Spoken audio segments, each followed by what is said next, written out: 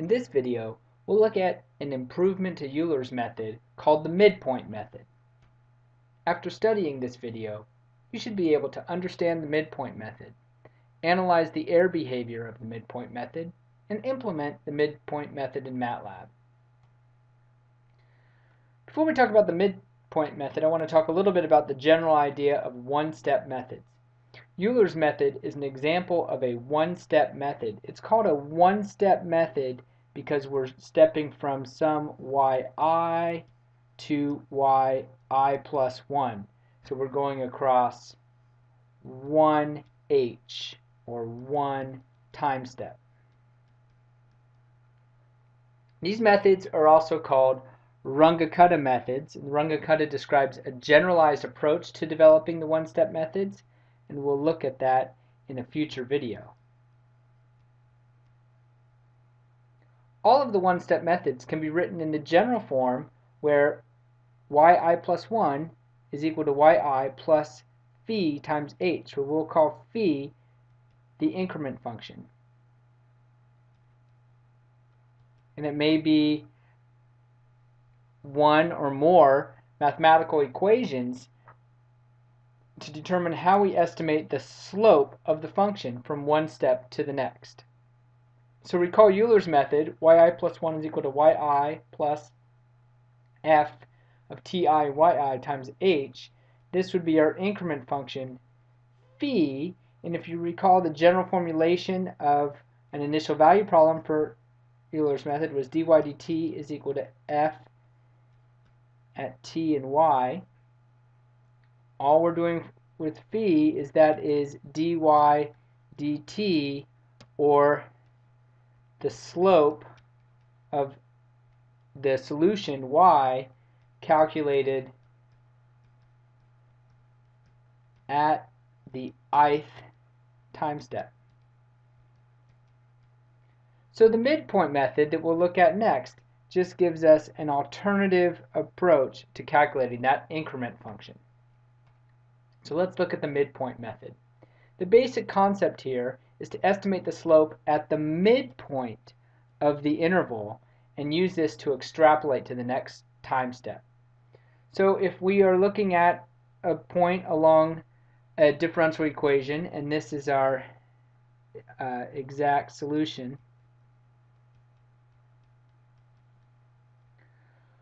and we want to step from ti to ti plus 1, the first thing we'll do is we will define that midpoint as ti plus 1/2. And what we'll do is take our value at ti and first get a value here that we'll call yi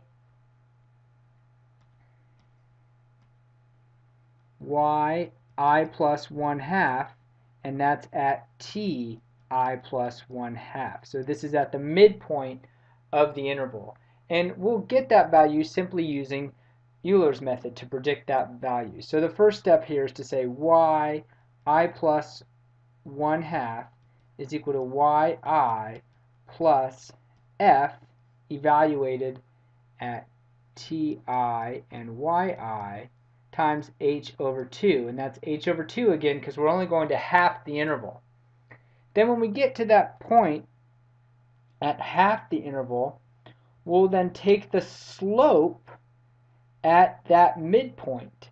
And we can get the slope at that midpoint. So here's that slope right here at that midpoint would be f at t plus h over 2 and yi plus 1/2.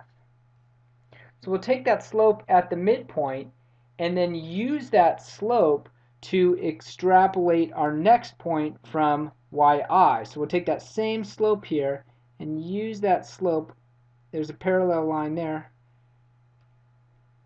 Sorry. We'll use that slope. I'll draw a parallel line that gets us all the way to ti plus 1. And so now we're at ti plus 1 and yi plus 1. So what we've done there is calculated yi plus 1 as yi again plus, now we're evaluating our slope by using that function that describes our differential equation at ti plus h over 2, or ti plus 1/2, and yi plus 1/2, and then times h. So the key difference here is our slope is calculated at an it's estimated using Euler's method to get yi plus 1/2 at an estimated midpoint of the interval. So these two equations together give us the algorithm for the midpoint method. So let's look at the truncation error behavior of the midpoint method. Recall the error behavior of Euler's method. It was first order accurate, or the local truncation error was order h squared because we truncated the second order term from the Taylor series, and global truncation error, as that accumulated, became first order accurate, order h. If we look at Euler's method algorithm, we can see, if you recall, that this is dy dt. If we solve for dy dt, we get something that looks like yi plus 1 minus yi over h. And recall that looks like a forward finite difference calculation, and those were also order h. So this is another way to get a handle on the error of Euler's method. We're using a first order derivative approximation, in a sense, to estimate dy dt, or to use dy dt to find yi plus 1, and that results in a first order accurate method. The midpoint method is more accurate than Euler's method because it uses a slope estimate at the midpoint of the interval. So let's look at that. Let's get an analogous finite difference approach. So here we would get dy dt all at I plus 1/2 is equal to yi plus 1 minus yi over h. And notice that I plus 1/2 is at the midpoint. It's the middle of I plus 1 and I. So what we have now for this analogy is more like a centered finite difference derivative approximation for that increment function. And since it's a centered finite difference derivative approximation, if you recall from our earlier discussion of numerical differentiation, that centered finite difference approximation is going to be order h squared, or second order accurate, and that would be a good approximation of the global truncation error behavior of the midpoint method, which then leads us to conclude that the local truncation error would be third order. So the local error is third order accurate, and the global error is second order accurate. And again, the main reason we got there is just looking at the formulation of the midpoint method as a finite difference derivative approximation, and recognizing, since we're taking the derivative at the midpoint between yi plus 1 and yi, that it looks like a centered finite difference derivative. So let's look at implementation of the midpoint method. So we have two equations to implement the midpoint method. First, we need to use Euler's method for a h over 2 time step to predict y at the midpoint, and then we'll use the midpoint method to predict y I plus 1. And so here's an excerpt from the M file midpointode.m.